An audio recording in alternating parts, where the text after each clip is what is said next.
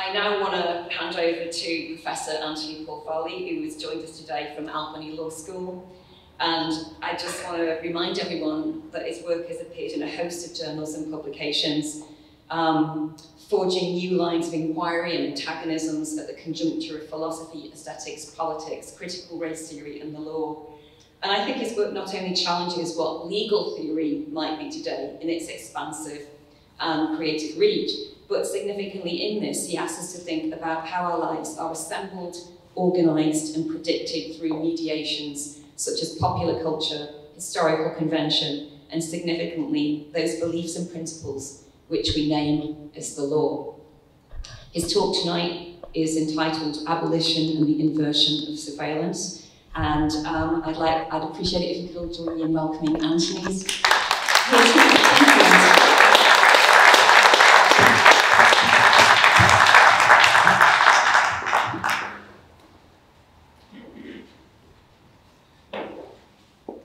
Thank you for that warm welcome. It's fantastic to be here. I have above my head a picture of Tyree Nichols.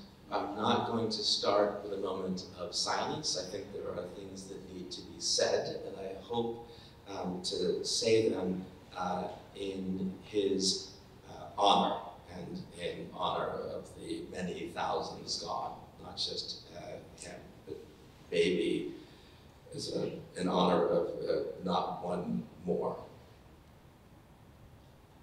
Prison looks like slavery. Policing looks like slavery.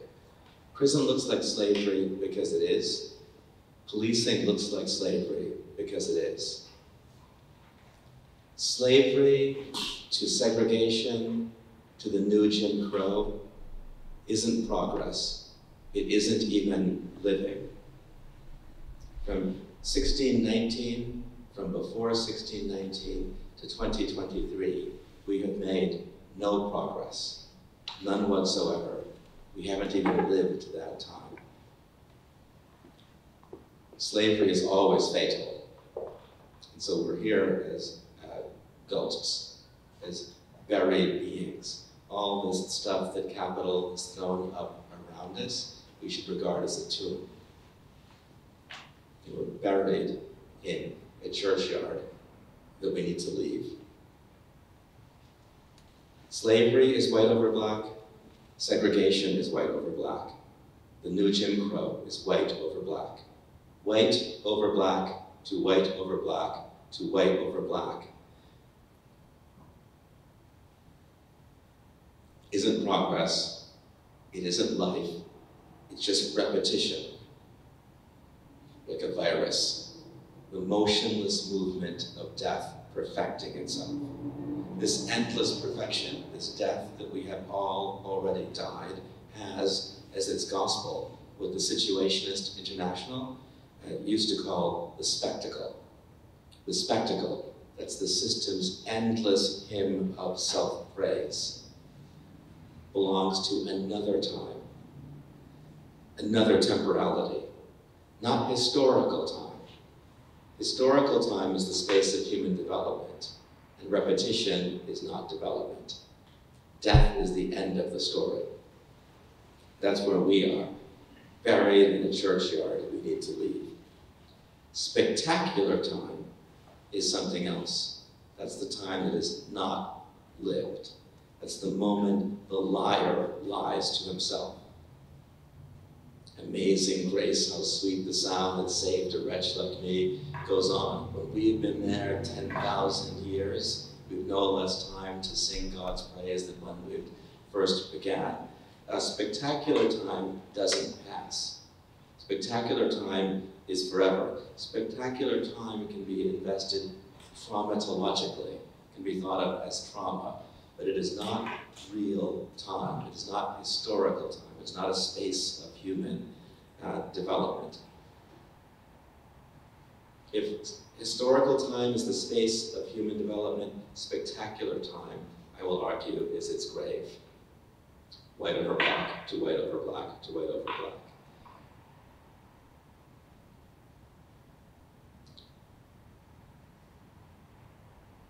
I said before there are things to be said. Here are some of the things to be said that I want you to hold in your minds, and I'll repeat them at the end. Racism is always total. It takes a lot to see racism, because it takes a lot to see the totality. We, who are Black, are the object, not the subject. We're the object in the field of vision, not the ones who see, but the ones who are seen. How did this field of vision come to be? It began in bloodshed. What began in bloodshed is sustained in hysterical blindness. Hysterical blindness and the compulsion to repeat. What we're seeing isn't the real. What we're seeing is the thing created by that inaugural trauma. Racism, which many of you are here to hear me talk about, racism is the symptom of oppression, not the sickness itself. Racism is the symptom of total oppression. The way the body, the way hearts, the way minds, the way feelings adjust themselves to situations of total oppression that are built on marking some to have with Blackness and marking some to have not with whatever Blackness is not. This sickness is a sickness unto death.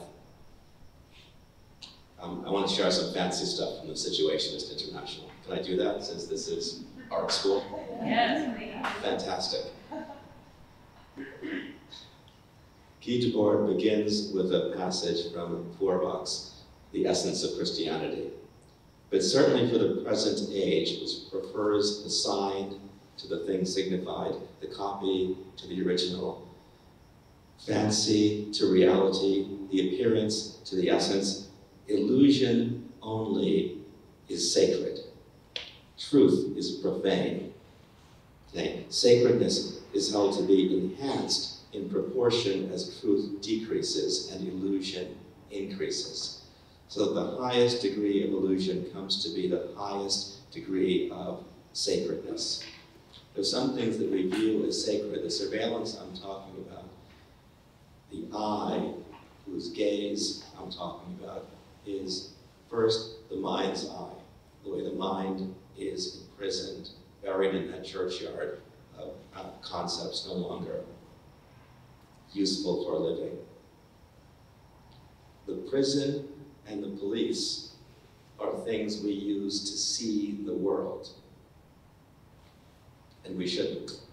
The reason prison and policing seem so intractable is because they're stuck in our eyes.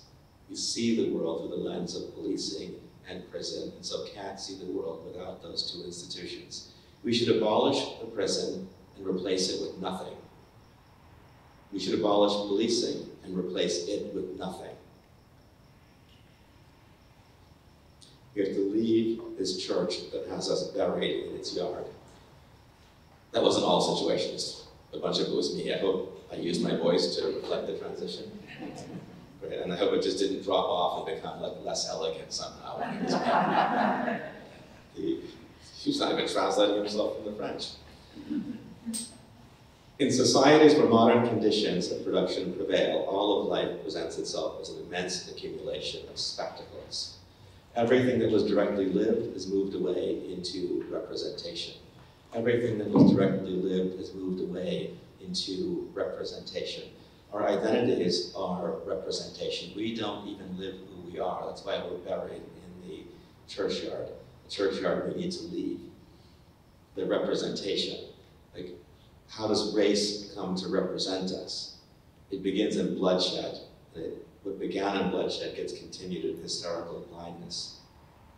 Back to the Situations. The images detached from every aspect of life fuse in a common stream in which the unity of life can no longer be reestablished. Reality, considered partially, unfolds in its own weird, I added that word, general unity. See how I clarified it? I think you'd have lost it if I hadn't said weird. General unity. As a pseudo-world apart, an object of mere contemplation. The specialization of images of the world is completed in the autonomous image, where the liar has lied to himself. The spectacle in general is the concrete inversion of life, is the autonomous movement of the non-living. And I hope that seemed to you to be delicately but wonderfully foreshadowed in the way I began by discussing slavery as death. If not, I'll say it again.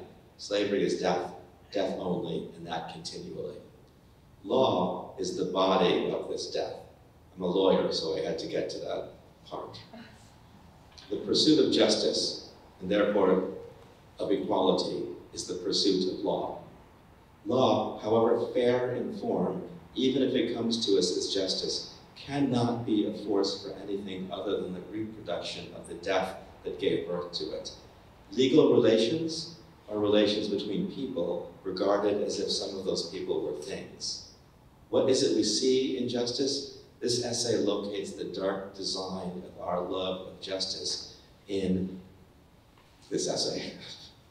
It's just me talking, like notes that I've scribbled. This is what it looks like.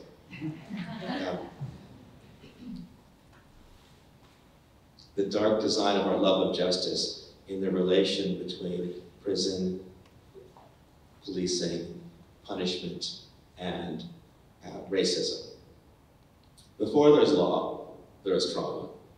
Law is a repetition of its own inaugural event, the event that inaugurates the law and is its mystical source of authority, repeated as rule of law, repeated as equal protection, repeated as due process, repeated as justice, is murder.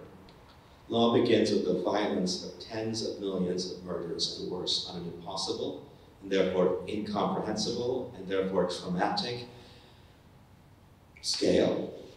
The creation of the illusory world of legal relations requires the smashing of the real.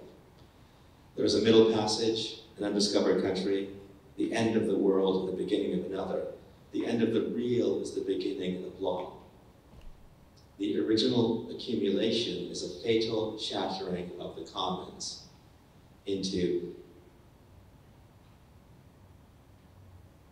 master and slave in all manner of diversities. Capital is born dripping with blood from head to toe, from every pore with blood and dirt. Common flesh is divided and marked as white over black. For ownership, white. For dispossession, black. The marking is the beginning of diversity, and the tens of millions of murders it represents is traumatic. The scattered fragments of subjectivity run away. Unfortunately, the fragments run by way of repetition, white over black, to white over black, to white over black. Capital is another word for the reproduction of the violence of the original accumulation. Marx calls it primitive accumulation. I, in my cooler moments, call it the primal scene of accumulation. So capital is another word for the violence of the original accumulation, sweating blood and filth from every pore, from head to toe, characterizes not only the birth of capital, but also its progress at every step. In the original accumulation, people are separated from the means and the methods by which they have traditionally kept themselves alive. The original accumulation is a presupposition of capital. There's capital, so therefore there's a prior capital that was capitalized, and therefore a prior capitalization, and so on until the first hoard, until the original accumulation. Adam Smith describes, I got bored at a certain point with Adam Smith. Adam Smith described the presupposition of capital as previous capital. The original accumulation, however, is not only the first stage. There's not even really a stage at all, since it never ends. It is, nevertheless, useful to describe it as a stage, because it is indeed a stage in our understanding of capital and capital logic. Accumulations have continued from the Middle Passage to Operation Infinite Justice, precipitating slaves and wage workers and diversities all along the way. The fact of property means there was a marking of bodies as owners and dispossessed. Before the original accumulation, before ownership, all anyone owns is the skin we're all in, and that skin is common, holding us all together. The skin, the flesh we're in, the original commons is split into diversities. The existence of wages presupposes an original accumulation, a festival of violence, that separated the worker from the means of production. Every contract then presupposes the murders that must take place in order to make it seem free. Marx in Capital Volume 1 talks about the beginning of the modern era as a race-making moment, though Marx doesn't say it's a race-making moment. Now that I've said it's a race-making moment thrice, you'll be able to see it when I say that genocide in the Americas, colonialism in India, and the conversion of Africa into a hunting ground for the gathering of black skins are the halcyon markers of the modern age. Those are all race-making moments. Before then, there's a skin we're all in, the original commons. After that, it matters what color you are, because one color is to have, one color is to have not. The fragments of the original accumulation seemingly relate to each other according to contract, rather than force of traditional privileges. This is what we're told, right? We move from status to contract. How fantastic. Each fragment, having no past and no existence outside the market, is just like every other fragment. Each fragment is assumed to be a possessor of commodities, and as such, a faithful reflection of every other fragment. Each fragment reflects to all others only what the mirror of the market will allow, and the mirror of the market allows only exchanges between exchangers as exchangers, equal exchange between equals on freely agreed upon terms, meetings of minds and of hearts, but not bodies. Of course, some agents have only their bodies to sell. Traumatized, literally beside or outside of themselves, the fragments sell their lives, their labor power, as if their lives were objects, mere things to be sold, and not, in fact, their souls. I was hoping to hear oohs and ahs at the alliteration in that bit. Okay, good, thank you. I've lost my place for the lack of enthusiasm. Yeah. Objects with souls to be sold. Well, that won't help me.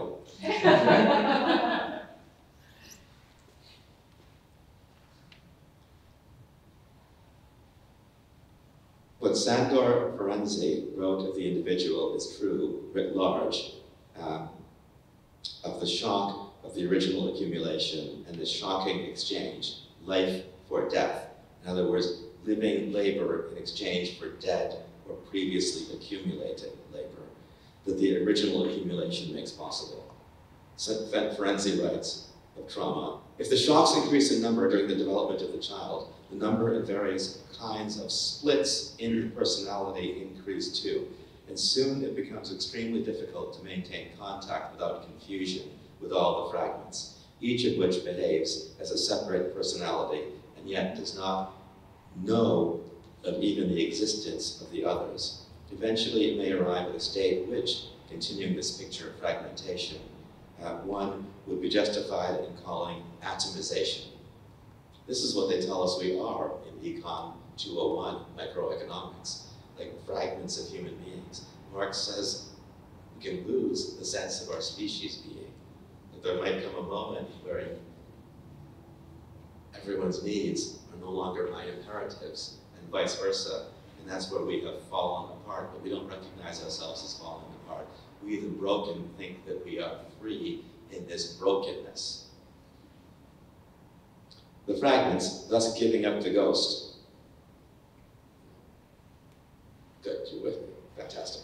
Do the propaganda work of capital, and free only within the fantasy world of the market, a fantasy that becomes the world, set themselves to the task of realizing their freedom within a context that can only give rise to tighter and heavier chains. Ferenczi's discussion of the fragments, or the split-off ego, it's helpful in understanding the nature of the invisible hand that seems to bring the fragments together in a strange individual collectivity, thing that makes no sense, this individual collectivity. What's the content of the split-off ego? Ferenczi writes, above all, a tendency, perhaps a tendency to complete the action interrupted by shock. In order to be able to do this, a refusal to take notice of the injustice suffered, and an assertion by means of wish-fulfilling mental images by day and by night, of what one considers just.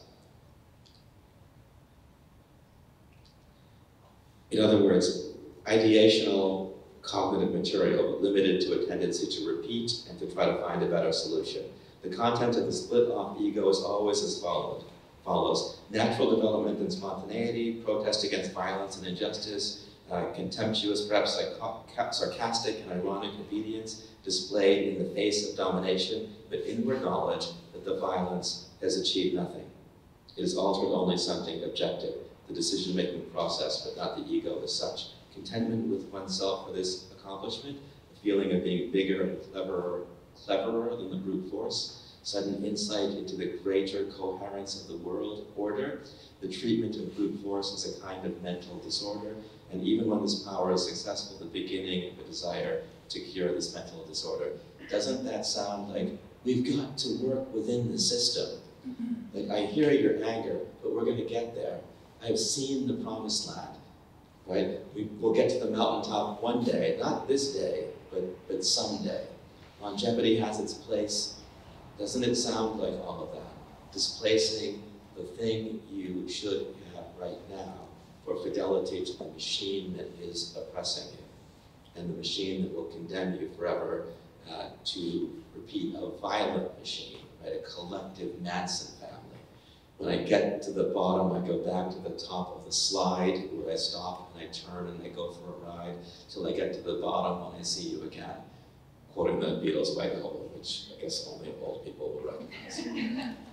It was important to Charlie Manson. He was a killer. Slavery, colonialism, genocide, the beginning of capital, dedication to the machine means working within the system. You will work to produce a text. The text will be a pretty picture of tomorrow's freedom. It'll be in words. The words will always contain gaps, conflicts, and ambiguities. And you, who are hated universally, will not be the interpreter of those words or the implementer of those words.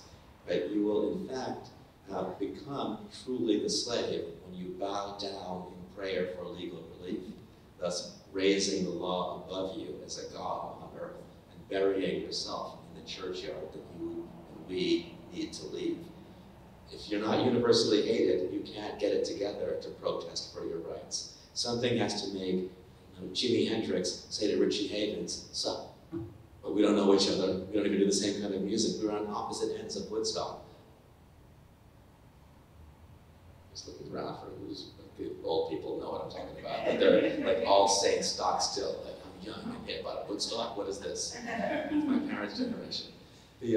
So. What? Yes. You're right, Coachella. I don't even really know what Coachella is. Something in the desert.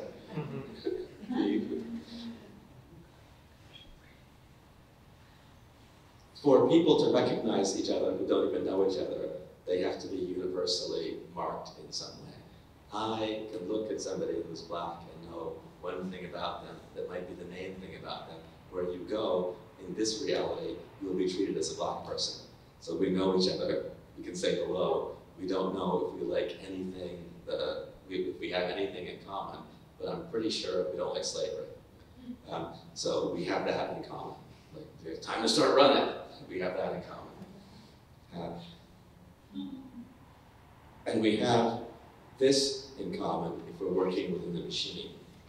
We're already dead and buried, and worshiping the force, repeating the force that killed us and buried us in the yard, because we know, even as we bow down in legal relief, some part of us know, the unfragmented part that we're afraid to be in touch with, knows that since we're not the power and we've abdicated our own power in bowing down in prayer for legal relief, the power which hates us, or we wouldn't have needed to be here on our knees praying for legal relief, is going to interpret this new text, whether it's an executive order, whether it's a win in court, whether it is a legislative act against us. They're going to look at the gaps, conflicts, and ambiguities and interpret them according to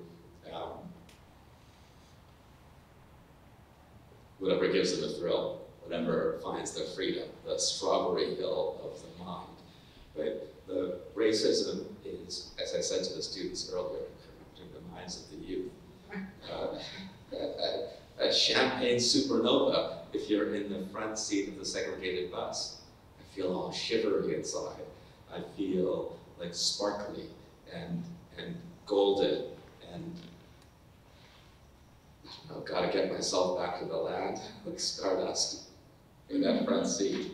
I feel like a winner without having done anything to win. I feel like an achievement has happened without me needing to achieve. Jean-Paul Sartre, in his book Anti-Semite and Jew, said the beauty of anti-Semitism is the anti-Semite gets to win without, like, you don't get a varsity letter, you didn't climb a mountain, you weren't telling funnier jokes to the other person, you were just not Jewish, so you get to win. So that's how it works in the front seat, but it's a sadistic pleasure, because it can only be achieved with the squirming and horror of the back seat. And it's in the back seat, we know that experience, right? Like, oh, I feel terrible. Not just, I understand the political dynamics in play here, or I see the economic exploitation. It's a feeling in your body. Like, first there's oppression, then there's all the other stuff attendant to it. But the other stuff that's attendant to it is where we live, like in our bodies, and that's a feeling of horror in the back. This horror and ecstasy happens only in non-revolutionary situations. Because where the folks in the back say, oh, this is interesting, we're just gonna get our own buses, or maybe we're gonna have these buses, and tomorrow's bus, something's gonna happen to it. And tomorrow's bus station, something's gonna happen to it. Oh, is it on fire? Right? It turns out every plantation belongs to a match. I'll say it again. Every plantation belongs to a match. People figure that out unless they're already dead and buried. Right? Another word for it could be political melancholia. Right? Broken in heart and mind, condemning oneself to mere repetition. So, the fragments of world-smashing violence, of the original accumulation, experience themselves as individuals, the atomized individuals of the market. The original accumulation invisibly gathers them together with the force of the original and fatal shock. Each fragment imagines a just world. Each fragment imagines itself to be uninjured by imagining its completeness as its individuality. Each sets out to set the world right, and by setting it right, continues to expand the world created by the original accumulation. The dispossessed are dispossessed of the means and methods by which they've traditionally reproduced their lives and lifestyles. Slavery accomplishes this end, as does emancipation. Placed in peril, the dispossessed are presented with an offer they cannot refuse. The dispossessed are freed of possessions and thereby freed to work for those who now possess. The dispossessed may accept an offer to work as a slave for an owner. The worker remains a slave whether she's in bondage or free. After all is said and done, after the remains of the day's consumption of tools and materials have been calculated, the worker, slave or free, will receive something less than the value of what she produced. The wage slave's something less is her master's surplus value. This case or that case may vary, but the general rule must hold, or else the rule of owners, the owner-worker relationship, collapses. Surplus value, free labor, is the sum and substance of the master's mastery, and it represents the real relationship in years and days and hours and minutes between master and slave. The latter work for free for the former. Surplus value is the value of the free worker's free work. It takes many murders, millions of murders, to smash the human into fragments of the sort that begin to imagine themselves as individuals as opposed to fragments, only to be reassembled individually as factors of production, as objects, as sentient commodities. Only a slave would accept that offer, and such deals are the only ones on offer. Owners who offer anything else soon cease to be owners. This is the meaning of free competition. Owners compete with each other. Owners who fail to extract surplus value from the dispossessed will fail in their free market competition with other owners. The original accumulation makes all of this self-evidence, and the self-evidence organizes the fragments. Slavery is perfected when the offer is accepted. I'm going to look at my timer. No, I didn't start it. How okay am I though? Okay, fantastic.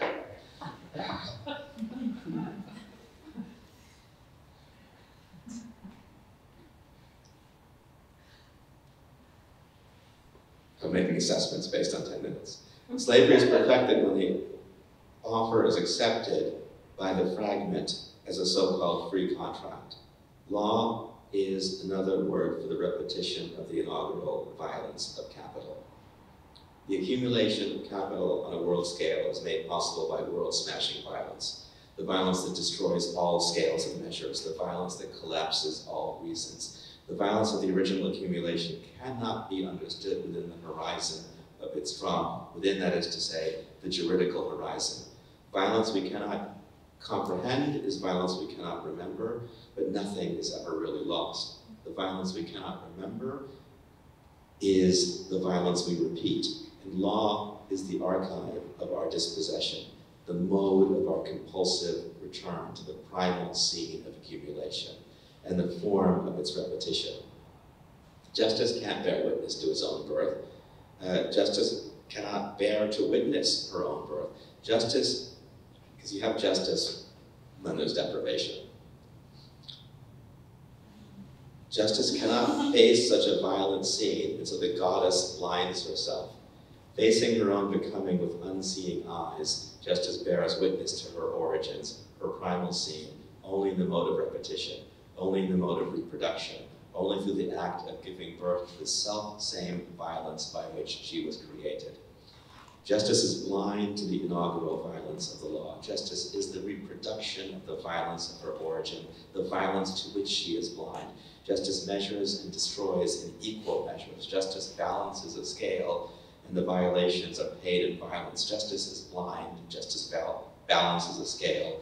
Justice carries a sword.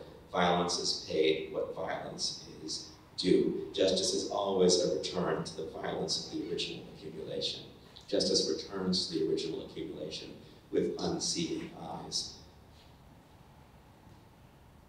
It's with crime and punishment that it's with crime and punishment that the juridical, this is a quote now from Evgeny Pashakanis, my favorite Bolshevik.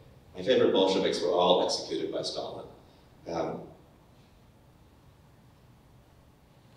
which is too bad. The juridical, how's that so sophisticated? I'm not going to give you a long discourse on the revolution betrayed and the details of Trotsky or this or that thing. I won't go on and on about how I'm with Kropotkin, and I think that Lenin might have been lying when he wrote State and Revolution because he wanted to seem a lot like the Soviets that had existed 100 years before the Bolshevik revolutions. Energies were captured by the Bolsheviks. Maybe Stalin was inevitable. There were those letters Lenin wrote when he was having strokes toward the end. Comrade Stalin has the wrong temperament for all of this. But Comrade Stalin may not have been a problem if the new economic program had never been something in people's minds, and if they'd stuck with the Soviets as a model. There's nothing like anarchist communism for a brilliant future, but who knows? My journeys into that are Ursula Le Guin, like The Dispossessed, or Emma Goldman, Reflections, or their reading and rereading compulsively Homage to Catalonia, and focusing on George Orwell's adventures in the Spanish Civil War, and the way that state capitalism in the form of the Soviet Union betrayed the Spanish Revolution just as brutally, betrayed the Republic just as brutally as the capitalist countries. We were warned about it, right? Raya, Danayevskaya, C.L.R. James and Grace Lee, before she was even Grace Lee Boggs, writing as the Johnson Forest. I'm just doing this to be cool, huh? But writing as the Johnson Forest tendency told us that state capitalism, the USSR, and the People's Republic of China were every bit as horrid as capitalism. Well, gosh, in view of the 10 minutes, I should do something a little bit different. Do you like that drama with which I just close somebody? I'm going off text now. Fill this away. I like doing that with drama rather than I'm a bad timer. I could have timed these pages out differently. The black plays a role that is perverse in the system. Right? Marxists don't always read Marx the way I just did, pointing to that race-making moment that is the beginning of the modern era, this churchyard in which we are buried objects. Marxists look at that original accumulations starting point of capital to point out ways in which workers are ripped off. It builds up to the worker going to market, thinking himself or herself to be free and equal, and not realizing that the capital you might have as a worker is actually the skin that you're in. And when you're going to market against Monsanto and Xerox and Ford and a million other companies, you've got nothing to expect from the market but a hiding, a beatdown, a lashing, an entry, Frederick Douglass might have said, through the blood-stained gate. If you recall Frederick Douglass's discussion of how he came to understand himself a slave through the beating of his Aunt Hester. So if all we're going to expect in the market is a beatdown, Marxists say, to the workers, to the proletariat, to the universal class, well, you've got to do more than that. We've got to overthrow this wage system. Your freedom isn't freedom at all. You're just giving free work to the extent that you are unorganized, because capital is organized. So we need to band together. We have been not, we shall be all. If we band together, there's power in the union, then we can start down the road of smashing capitalism, and that will be great for us. But there are other workers within that. Let's say the black worker isn't even getting what the white workers are getting. The black worker's role in society is to be discriminated in every capacity imaginable. Wherever you go as the black worker, universally discriminated against, and in that position you become a master of equality. Right? The Mozart or Beethoven or Einstein or Frederick Douglass of equality, which is the thinking of the commodity. Right? This many watches equals this many sweaters, equals this many cars, equals this many tickets to a Broadway show, equals this much air gel, equals these super cool glasses. Insane kind of thinking. How much does a stolen bicycle weigh in terms of weeks and days of imprisonment? Right? We start thinking this equals this equals this, never realizing we're talking about absolute incommensurables. And so what we're doing is absolutely occult, but we think it all makes sense because we've been made out of these same twisted materials. We are alienated from ourselves. The original dispossession smashed all weights and measures and rules and rhymes and reasons. We are insane in a system that is insane. A system that ignores human needs, so somebody can have a pile of sandwiches that go to the stratosphere while others stand around the table not eating. The black worker isn't even equal to the white worker in that, and becomes an agent of change within the system. Here's the new equality. No one's listening to the black worker. The black worker is universally hated, unless things are falling apart. In which case, the folks who are most eloquent and elegant and have the most developed and sophisticated ways of discussing equality might be listened to. Got a Cold War going on? Are you losing hearts and minds of the emerging third world? Like, is it a problem when Che and Fidel stay at the Hotel Teresa in Harlem because as communists, they're not about to stay in segregated Manhattan hotels and all the midtown hotels are segregated? Is it a problem when all the black people in Harlem are like, happy to see Che and Fidel and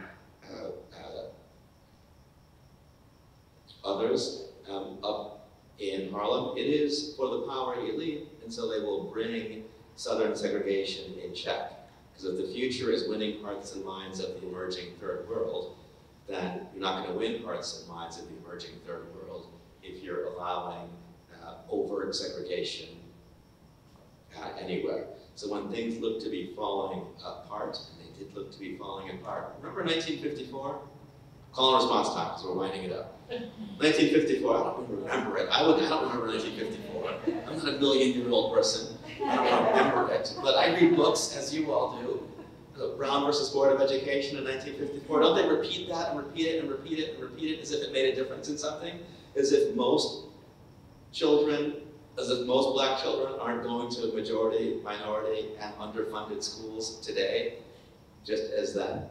As if you can't segregate a school internally, as if there's not tracking everywhere, as if tokenism can't do even more work than absolute segregation, because tokenism looked like it's really ability tracking.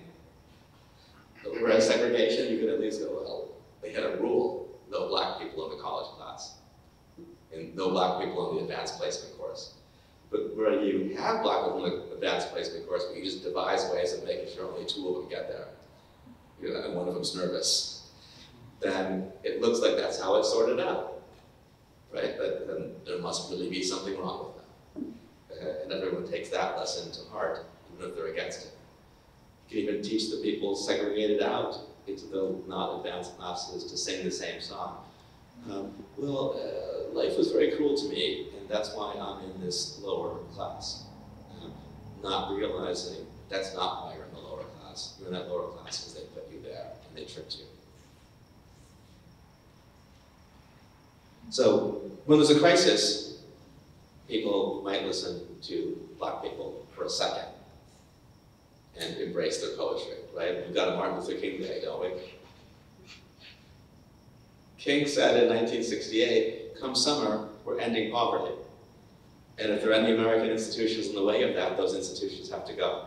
And not just here, worldwide.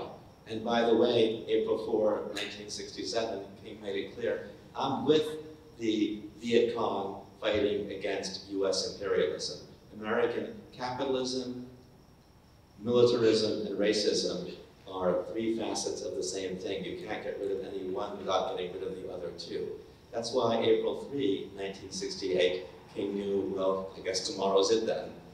Right? That would be the 1-year anniversary of my coming out as a person ready to pay the cost of discipleship.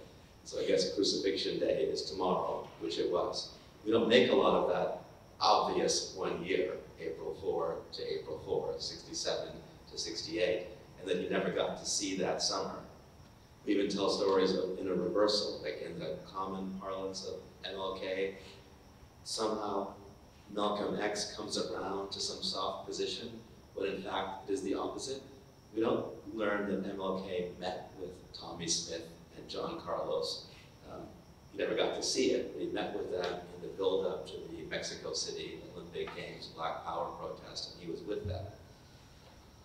So that king had to go and knew he had to go, but black people do get listened to when there's a crisis, but not really. Because we get Martin Luther King 1963 soft-pedaled over and over again every January. That's not where we need to be. So the thing I've been trying to argue, I think, is a new way of seeing, of leaving the spectacle, re-entering historical time. The way we do that is by seeing what's before our eyes, not before blind justice, not crying out for justice, because justice has limits, it has measures. There are degrees of it, and those are all degrees measured by the system. Anyone get justice from their parents or their loved ones? I don't want justice. I was playing baseball in the house again. The window's broken again. I don't want justice, Mom and Dad. Look, I want you to recognize that I was brought into the world to be loved. That love is patient, love is kind. I want all of that stuff. Anyone want what they deserve? Meting out to other people what they deserve? I don't want what I deserve. I'm an abolitionist now, but I was once a federal prosecutor. I don't want what I deserve, what I have coming. I was a corporate lawyer before that. I've committed a great many sins. You ever go somewhere and have your Pepsi Cola and have it ruined because you've gone somewhere on vacation that's cheap, and then somebody says, "Please, sir." And you're like, "Ah, I hate poverty. I'm a communist, I'm an anarchist. I just want to drink my cola, though, and enjoy my beach wear and turn this tiger's tooth plastic necklace into margaritas at the swimming pool bar, like without having to deal with all this corrugated tin roof stuff. I'm a really bad communist. I am one, but I also have to turn myself in common revolution. So I hope it's kind. Not a revolution of justice, but a revolution of being in touch with our species being, of refusing to be the object that is seen and being the subject that sees, that we see with our own human eyes, that this churchyard in which we are buried is one we must leave. And the way we leave it is by saying no to policing, no to prison. Thank you.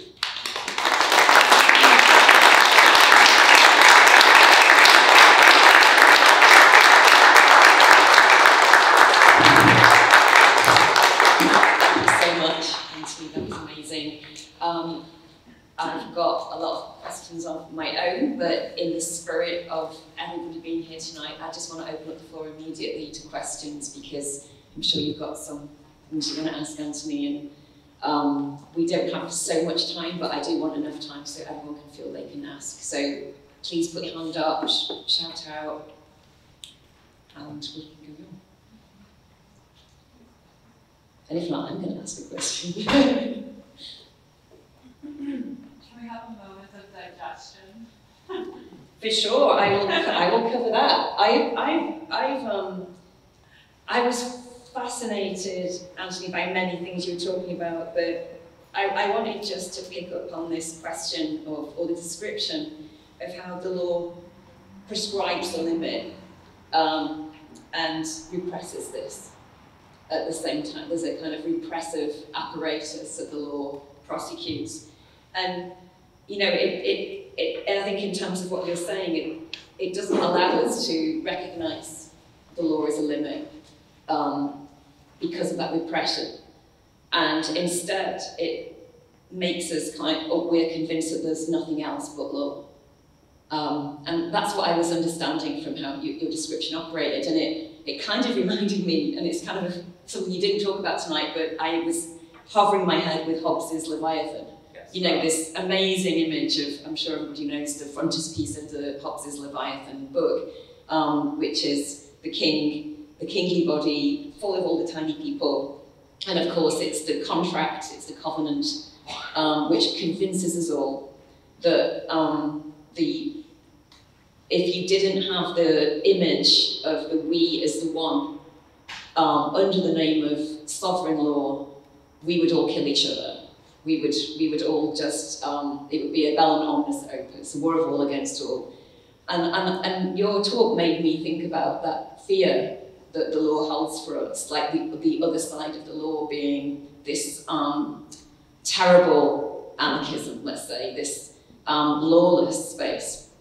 And I was wondering if you've got anything to say just about that, but also the fact that this is an image. This is an image that we know, it's a famous image, and it mediates the law, precisely. And I was wondering if you'd ever, or in your talk, you know, you were thinking about you know, that image is an act of violence. Images are violent, I would say. And it's oppressive and repressive. Do you think that there are images that can be had that are, yes, violent, but emancipatory, in another sense? And you know, that goes back to your kind of critique of spectacle, and you know, as well, which is the world as image and the theology of illusion. So I just wondered if there was a kind of resource for images in an emancipatory sense, which could also be violent, as opposed to, say, the operation of the image as the product of the we to the one that is this image of law that I often think of, if that makes sense. I'm not... I think it does. Yeah. So that's being a good guest. Yes. And genuine. So like C.B. McPherson's introduction to Hobbes's Leviathan, he talks about the possessive individualism that is assumed to be just part of, you know, what others have referred to as the crooked timber of humanity, right? Fallen humankind can't get together. But for the law, if I wanted that chocolate bar, I would stab you in your heart and take it, right? That's how it works. Like, that's who we are. Like, all psychopaths are. So we assume the psychopath to be the whole, and in that world, right, it all makes sense. The Leviathan, put in place there, of course, to maintain class terror, gets viewed as keeping us all in order. Because otherwise, what the psychopathic 1% feel and are, in fact, the people piling sandwiches to the stratosphere while others starve, like what's inside them, which is nothing. Right? What's inside them, which is nothing, is presumed to be inside the rest of us. And so we then weirdly, assuming humanity to be that psychopathic 1%, allow the psychopathic 1% to have power over the rest of us and call it not just justice, but call it inevitable, right? It's the only way, otherwise life will be solitary, poor, nasty, brutish, and short. Only life is solitary, poor, nasty, brutish, and short under that kind of regime, where we presume a thing we all know deeply is wrong. Possessive individualism cannot produce a human being. It might produce like Hitler or Trump or Charlie Manson, but it cannot produce a human being. Lawrence Thomas, in a book called, one of my favorite books, Lawrence Thomas, a philosopher to whom everyone should pay attention, talks about the fact that we regard altruism as something rare or irrelevant. Political scientists don't write about altruism, really. Economists don't write about altruism, really. But everybody who's ever been a child of a loving parent or parental figure knows about altruism. Everyone who's ever had a child knows about altruism. You don't become a human being unless somebody looks at you and loves you, and you imitate a coherence that you don't have yet. Right? Lacan's discussion of the neurostage isn't exactly a discussion of love, but it is. Right? It's as the beloved we all come to be and I. Talk about seeing, but this is the other. Just talk about mind that can perceive things. We are borrowing something from the person that loves us at some stage or other. We learn, we know we're not getting stuff because we earned it, right? We're not getting stuff because we deserve it. We're getting stuff because people love us and have given it to us as a gift that gives us the right emotional kind of imprimatur, right? We can value ourselves when we're valued that way. When we're valued that way, we can value others. We can see that love isn't a commodity, right? Because if you have siblings, the fact that they're loved doesn't mean you are loved less, hopefully. But it doesn't have to mean you are loved less. That is, you get a sense of abundance, right, as the ultimate reality and not of scarcity. So I think that we get our eyes put out by the kind of miserable justice that's presented to us. Like, let's apportion this pie equally or roughly equally, 99% of it for me, and the rest of you fight over the scraps. But it all ends that way because we're talking about psychotic measures. Right? When we're not talking about human needs, what are we talking about? You know, why are those sandwiches part of the stratosphere? And there are scrawny people waiting to, like, you know, tie your bib on for you. If you've lived 1,000 lifetimes, you couldn't eat all those sandwiches. Why do you have them? You've gone mad. Why are we organized around here going mad? Why don't we care about the, well, I want to keep room for other questions. So this is something that can go on, Fidel Castro style, forever. And I want to stay in the Che Guevara, it's all movie, full of possibility moment. I have a question. Sorry, did I? Go ahead. You mentioned something, actually, a phrase that I haven't heard before. You mentioned the universal class. I'd just like to know what you meant by that.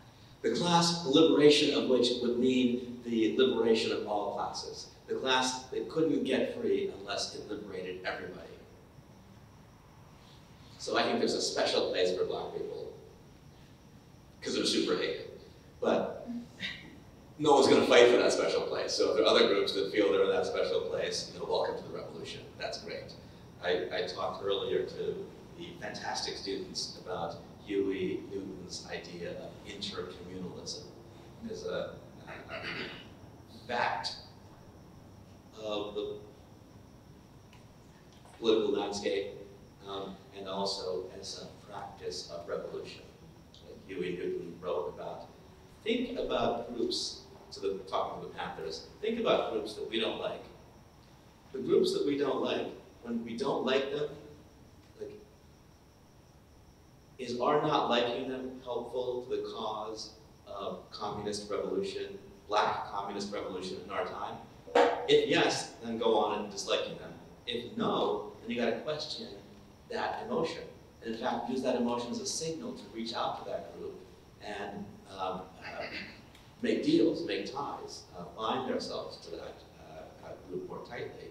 Because if we're hating them for no reason, like if hating them isn't helping our revolution, then that's a way in which the system's thinking has buried itself in our heads. And that is what we can use, blinded as we are by all that dirt we're buried under in the churchyard that we must leave. That's a signal we can use to figure out how to bring this all down. So it's as in universal dislike, that's the connotation. I like the idea of universal dislike, but I also mean that group, the group that cannot free itself without freeing everybody. Okay. Right? If you think about the Civil War, right? Americans who didn't own slaves, whose livelihoods were, they understood their livelihoods were damaged by the existence of slavery. Right? Were willing to fight and die to keep black people in slavery. Right? That champagne supernova, that ecstasy in one's body that is the feeling that comes to us after the oppression has happened was so intense that people were willing to give up everything to maintain it. And so too with segregation. Gosh, what did people want to build a wall for? Like, remember, I think it was Donald Trump that said, or somebody related to Donald Trump said, if we don't build a wall, there'll be 2 taco trucks on every corner. And you think, wait, that would be a problem? For what reason? I clearly haven't been to Los Angeles. Right. But also, how filled with hate do you have to be to not want 2 taco trucks on every corner? It's one of those things where, okay, you're in a whole world, right? That's a whole vibe, I guess. That's me recovering from my earlier Woodstock quotes. It's a vibe. It's me solidly in 2023, I feel. Yeah. And I know we've got a question and we'll go to that next, but I just want to, there's a kind of interesting irony around the kind of permanence of the bourgeoisie is that they'll give up everything but property, you know, in the context of what you've just said, Anthony. So we've got a question over here. Hi, Professor. Do you think in like any kind of world, future science fiction-y law can be like liberatory? No, I don't think so. I think that what we think of as law is things that are authorized by that original accumulation. You know, Blackstone calls it time out of mind. That's where the authority in common law systems comes from. Like things that we have practiced since the memory of man runneth not to the contrary, are the things that are most authorized by law. If we look at civil systems as opposed to common law systems, we can read Kelsen. Kelsen talks about the ground norm, right? Every legal norm hangs on some other norm that authorizes on another one, until you get to the ground norm, which is just like the memory of man running not to the contrary, just as it's the navel of the dream, the place beyond which interpretation cannot go. And that place beyond which interpretations or legal authorities cannot go, this navel of the dream, so to speak, is conquest. Like, you don't get reparations for what you are, right? When you're black, like, you were made so by slavery. When you're colonized, you were made so by colonialism. When you're the native, colonialism made you the native. And genocide is genocide. You don't get reparations in a legal system, and not real ones, for that. The thing that makes a legal system, I argue, is the way one is stopped from going beyond that point of the tens of millions of murders on an incomprehensible and therefore unthinkable and therefore traumatic and therefore endlessly repeated scale. So no, what we call law isn't what goes on at home if you got a nice home. Like, you don't run it by law. Like, you have a rule of love where you've taught people in your family, has taught each other how to feel others' needs as their own, how to also get a sense of the group as a group and group needs. Now, I don't want to say this as if I'm someone who feels group needs. I'm, in fact, in my real life, pretty insensitive. But I know what's going on. I know what's going on. You know, like, a bunch of people want to go somewhere. Should we walk to the movie? Should we take a taxi cab? I'm like, it's raining. Let's just take taxis. God damn it. We're talking endlessly. This talk is going on forever. Why are we sorting out everyone's feelings? And then I stop myself because I'm realizing I'm sounding like Trump. So I stop myself to not sound like those guys. Oh, remember, you're a communist, but a bad one. Like, the worst kind. I'm going to pretend to be a good one. Yeah, let's talk more about feelings. And who wants to do what until the whole group is happy. In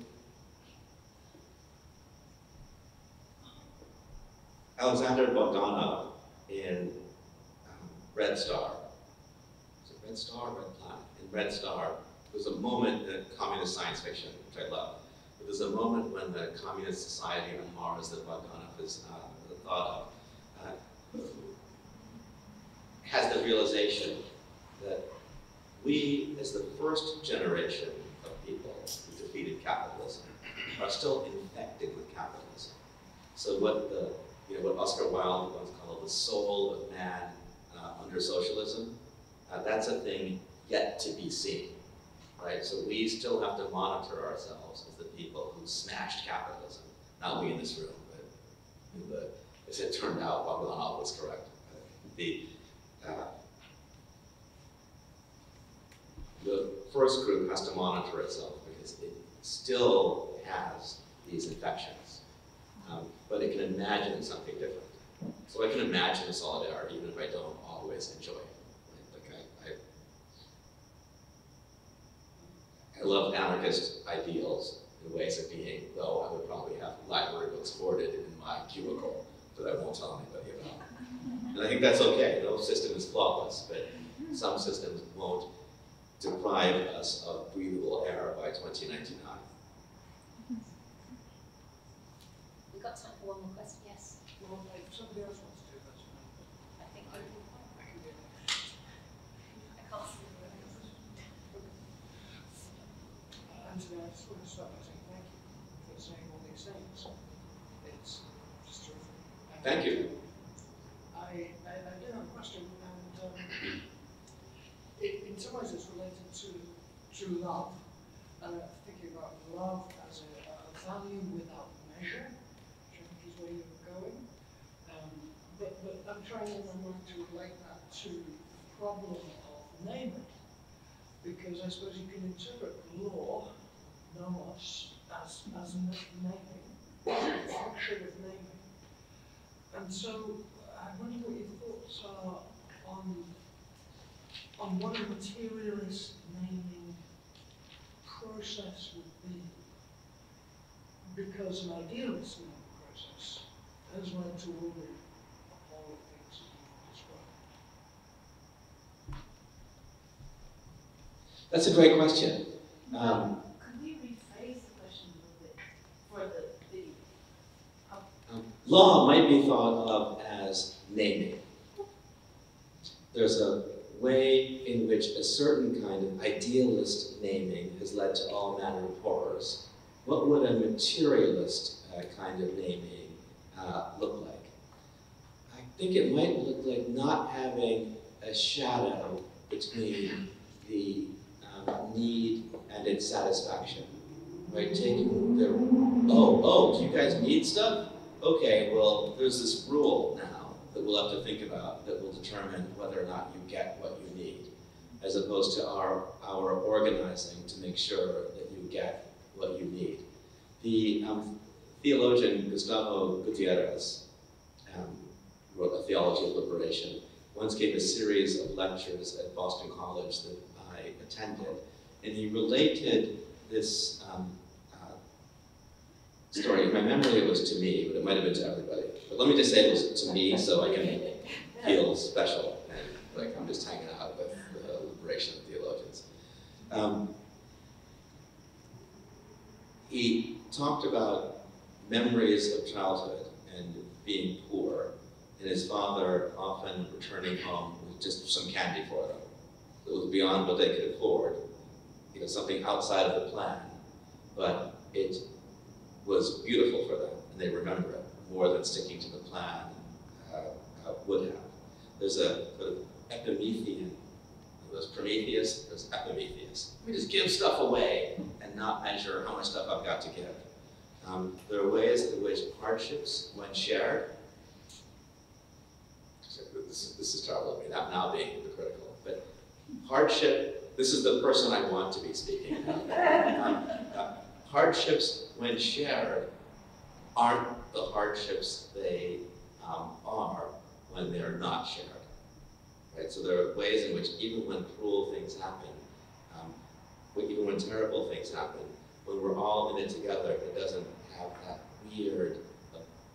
weird, abominable, that feeling of just, there's no one looking after me now. Like nobody cares. It's just me.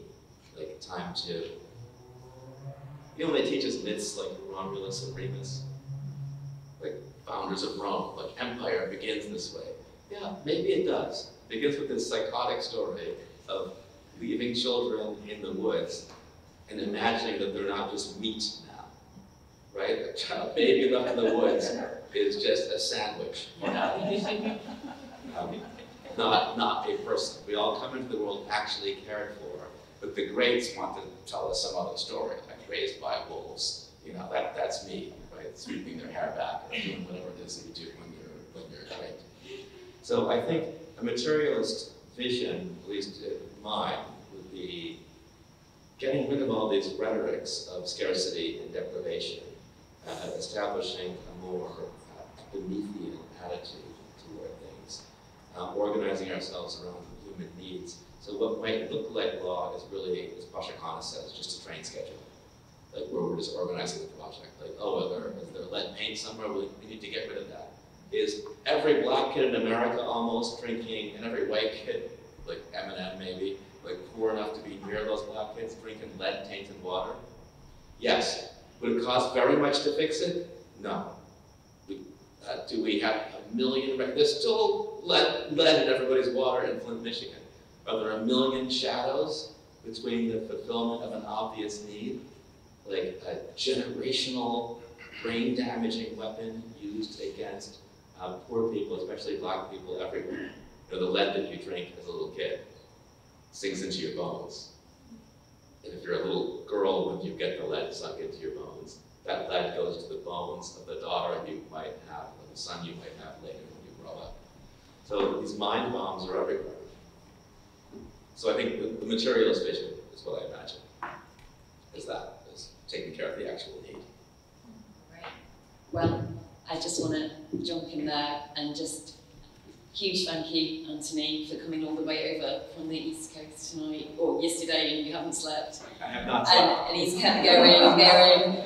And with the MA Aesthetics and Politics students, thank them today for coming to the seminar and for you to lead that seminar, Anthony. It was wonderful.